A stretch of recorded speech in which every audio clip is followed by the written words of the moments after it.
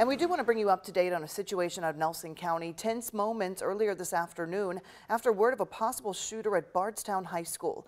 We reached out to the police chief in Bardstown, Kim Krasik, who said that there was never a shooting or an active shooter. The school had been placed on lockdown earlier because of a threat, but a school resource officer and the police department determined there was no credibility to that threat.